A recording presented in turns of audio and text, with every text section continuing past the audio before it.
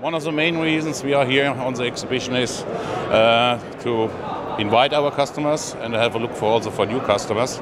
And GKN Driveline has a long history in motorsports since around about 35 years. We have a lot of customers with motorsport, race car applications. And here we have the chance to meet, to talk and to discuss also their future projects. But we also get here also information what are the needs for the next years for upcoming new developments. And as you have seen, we promote also the Formula E. We do it since years for the Formula student.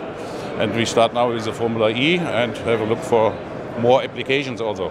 Give me the overview then of which racing series you are in. A lot of them. So we are in the Porsche Cup. We supply half shafts, drive shafts for Paris-Dakar. In the past, mini applications, Mercedes, AMG applications, and also for, let's say, private drivers, which ask us for only some sets, sometimes of products. Is it that kind of level of service, do you think, that people bring people back to you each time? Yes, for sure. There's more and more interest in the public in races. It's changing, but in total it's growing. Yeah? And therefore we also have more business and, let's say, additional business. And tell me about your experience of the exhibition. What's it been like?